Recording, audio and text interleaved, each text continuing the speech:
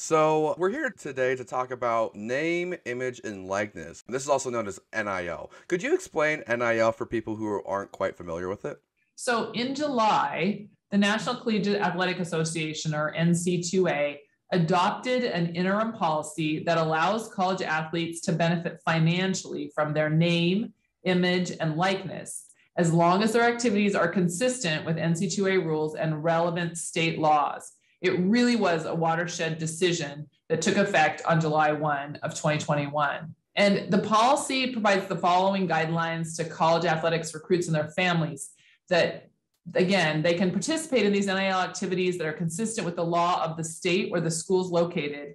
And it's to know that WSU is in the state of Washington does not have a state law right now in relation to NIL. So the guidance also says that college athletes who attend a school in a state without an NIL law can engage in this type of activity without violating NC2A rules related to name, image, and likeness.